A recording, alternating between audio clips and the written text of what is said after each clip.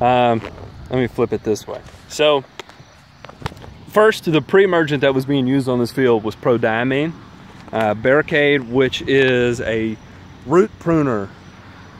So as the Bermuda develops its runners and the runners attempt to tack down, those Bermuda runners are tacking into that vapor barrier created by the barricade, by prodiamine, and it prunes the roots, it nubs them, so it prevents them from tacking down.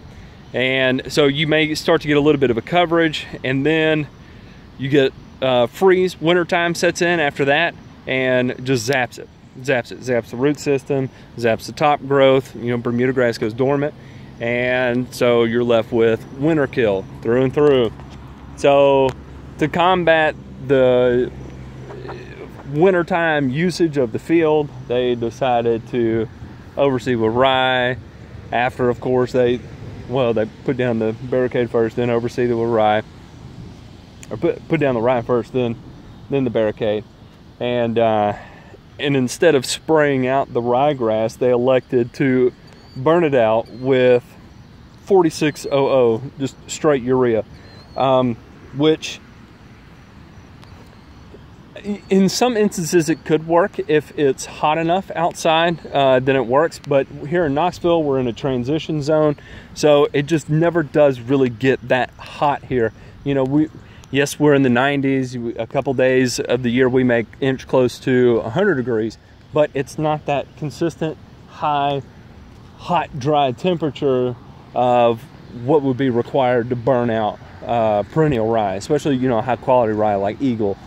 So what we've got are these big ass bare patches here that just look terrible. And and now that we know that prodiamine was being used on the field, one, we can stop that. We're going to switch to Ronstar, and that will eliminate the majority of our issues. Two, when it comes to fertility, we're going to steer away from running quick release fertilizers. If we had the budget to put it on a, you know, every 2-week spray cycle, then yeah, we could run 46. We could even run things like, you know, triazone urea.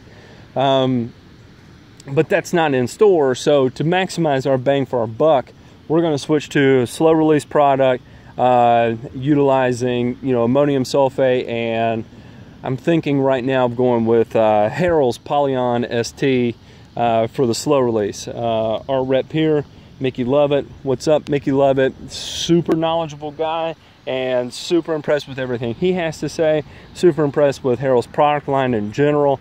So I think it's going to be a great fit for at least our budget and what we're looking to accomplish with the fields. So that's the exciting news. You can see the progress is happening. It's still not great, needs a lot of work, a lot of love. And the one thing we do not have on our side right now is time. We do not have time. We've got till August the 20th, and we're not going to make that deadline at all. But what we do have is a future plan set up, ready to go. So next year, when we start rebuilding, we don't have to worry about this happening in the future, at least not to this extent. Some winter kill is unavoidable. So, you know, it's not like, you know, we have a miracle for it, but when we're in the recovery process, some of it can be avoided. So, no more prodiamine. We're going Ronstar. Oh, and the damn ryegrass. We're never going to burn out the ryegrass with 4600.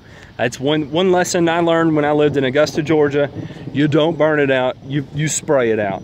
And the reason being is that the rye will live long enough into the Bermuda growing time that it will rob the Bermuda of essential nutrients to take off.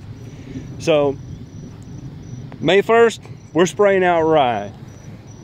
March, we're putting down Ronstar, and starting May 1st, when we spray out the rye, we're running slow release fertilizers, and I can't wait to document the progress that happens on these ball fields. I'm so happy I got called out on this, and I'm so happy I'm going to get to take over the work and at least be able to consult on it from here moving forward.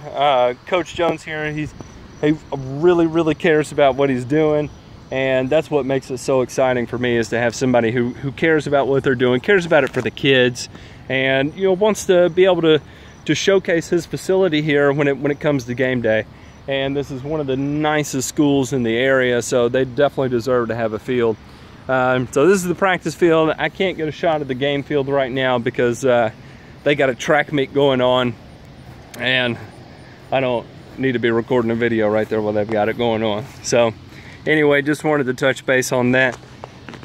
Again, be sure to like videos, comment, subscribe, ask questions, call me names or whatever, request anything you want to see that is turf management related, ornamental, pests, you name it.